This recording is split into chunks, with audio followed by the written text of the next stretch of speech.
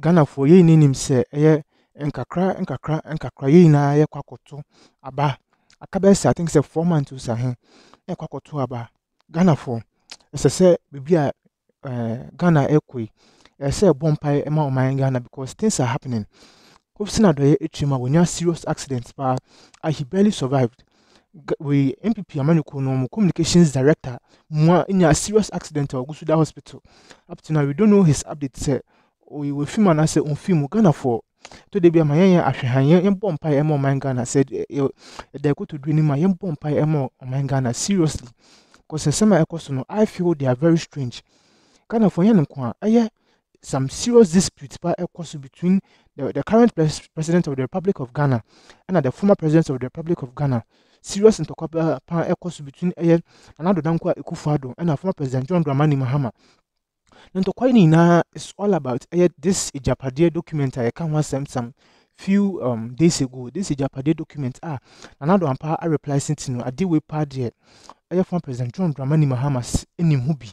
Sana president sorry, Her Excellency Eddie Tudra, Eddie President Eddie Tudra, and Ghana for President John Dramani Mahama. Also say Eddie Tudra say he knows nothing about it. Our man is some serious replier and some Ketua. Ghana for Messanson CCBM says the way things are going on, let us pray very hard for this country. Yambo Empire more mind Ghana. Yambo Empire more mind Ghana. If we really want Ghana to go well for us. Nanto kwabia incident during this elections nani part in Ghana for Yambo Empire more man Ghana. Tia semba ne kunikutia and semunchu mumbra. Medamuina ase. Somebody says, I have only 4 years, and that person has the opportunity for 8 years. A good leader in 4 years can do much more than a bad leader in 8 years.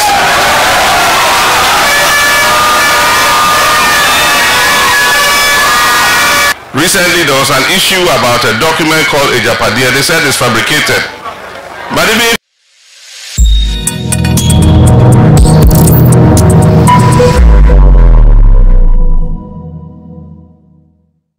we launched our campaign on the 27th of July. That was last Saturday. And we immediately decided that we will fan out in different directions. As you know, Nana Jane is in Central Region and has started her campaign there. And I decided to come home to Upper East to come and start my campaign here. And I chose Boko.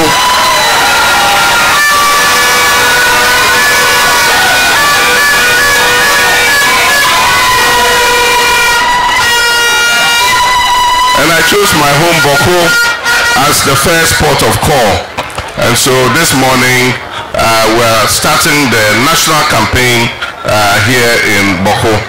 We've already gone indoors and spoken to my father, the Boko Naba, and we've discussed a few issues, but there are a few issues that I think that I should say publicly so that we all are on the same wavelength.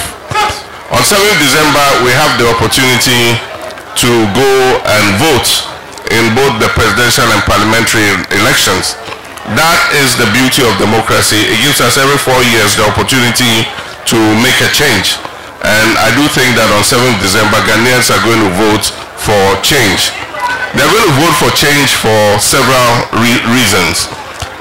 The first being that we need to send a signal both to the country and to the international community that we are not satisfied and happy with what is going on in Ghana.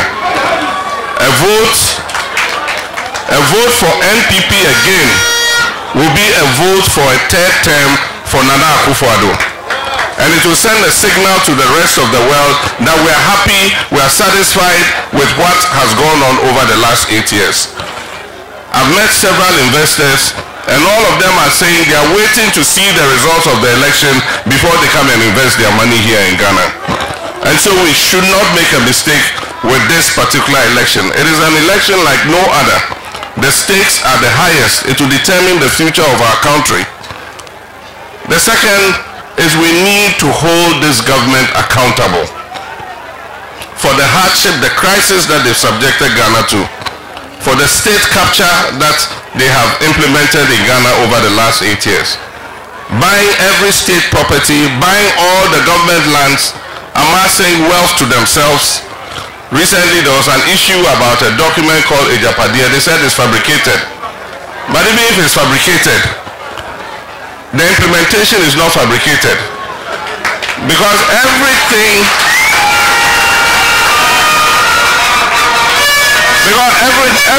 that is written in that document has been implemented.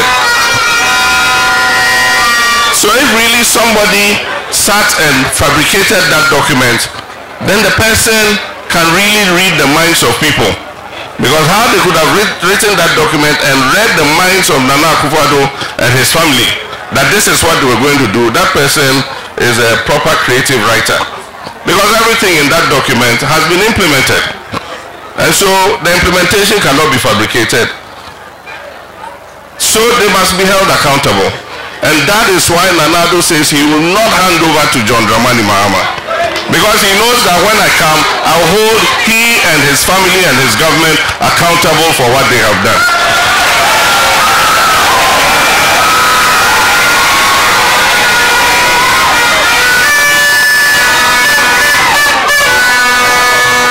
And so they want their vice president to take over from them so that he can come and cover their backs. It is not going to happen. NDC is going to win the election, and those who have made the people of Ghana suffer by misappropriating the wealth of the people, by abusing their office, will be held accountable for what they have done.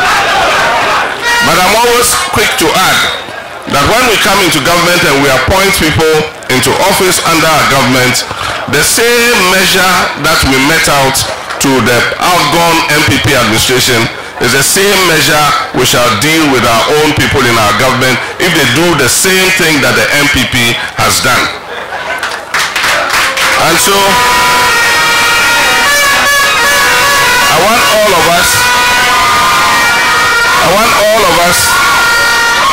to turn out in our numbers and vote.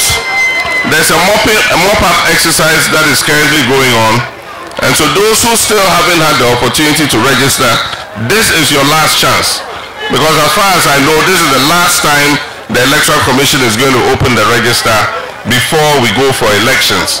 And so for the young people who are 18 and above who still haven't had the opportunity, please take advantage of it. It's just a 3-day exercise. I think this is the 3rd day or the 3rd day. And so this is your last opportunity today to go and register so that you can vote. There are many issues that have been raised by Boko Naba.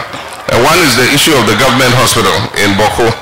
If you remember, in 2016, it was a major campaign promise that if NDC won the election, we will build a first-class government hospital in Boko so that you don't have to travel.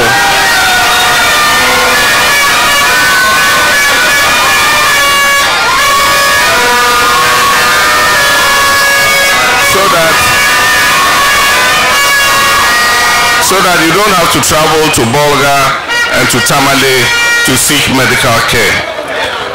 There is a hospital we're building in Garu, which unfortunately has been abandoned. I can assure the people of Garu that when we come, we'll continue and finish that hospital too, so that they can have access to modern healthcare facilities. There are many projects that we were working on that unfortunately have stalled. I remember I cut the sod for the start of the Bolga-Boku-Pulmakon road sometime in 2015. We expected that that road would have been completed today. As of now, the contractor has left site and the road has been abandoned.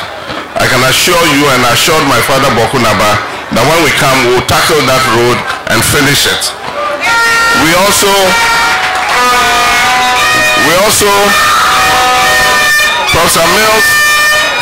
Professor Mills conceptualized the idea of the Eastern Corridor project, and we started it in the time of Professor Mills. I came and I continued it and did the segment between Nakwanduri